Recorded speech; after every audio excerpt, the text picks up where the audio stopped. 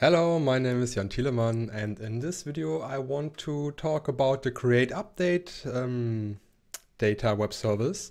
In the last video I showed you how to create a createData web service, and the createData web service always creates a new entry every time you execute it. Okay, so what you can do now is you can go to your parameters and change the create action to create update with an uppercase U. Then you go to the input fields, and here you add another column which you use to identify entries in the database. So in my case, I had the name field as the input field so I can create a new user. And now I added the column AD user ID, which is the key column of AD user. And I checked the identifier checkbox right here. I checked the allow null value because when I want to create a new user, I can simply execute the SOAP request without an AD user ID.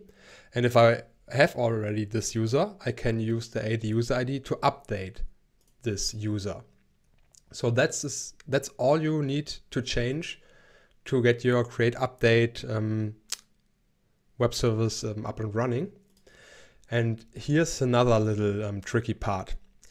This is what my SOAP request from the last video looks like.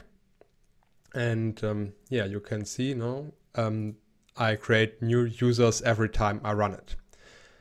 Now if I copy this field right here, paste it, alter the column name, user ID, and put a 1,000,010 in here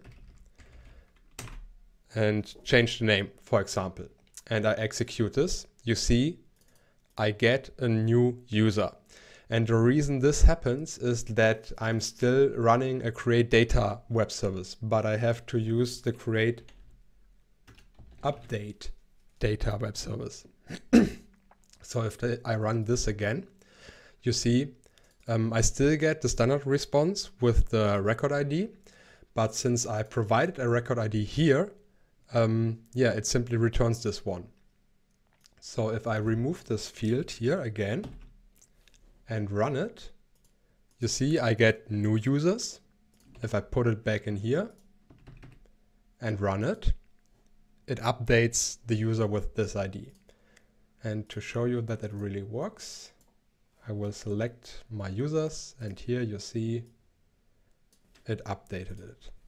So if I change the name again and run this, I can run the query again. And whoops, of course I have to put hello world in here so I can find my user, and there it is. So yeah, that's basically how you can use the createUpdate web service. Yeah, all you have to do is to specify an identifier and allow null values, because if you don't allow null values, I can show you what happens if I put this in here. And if I remove the field now, it should throw me an error, which it doesn't. Okay. This is strange. Maybe it's when I do this. Okay, now it throws me an error. But yeah, I think you get the idea of how to use it. And yeah, it's really similar to the normal createData, except that you use the createUpdateData tag here and change the action to createUpdate. So I hope this video helps you. If yes, then you can give me a thumbs up. And if you think I missed something or something is wrong or you have questions, then feel free to use the comment section below. And I see you in the next video.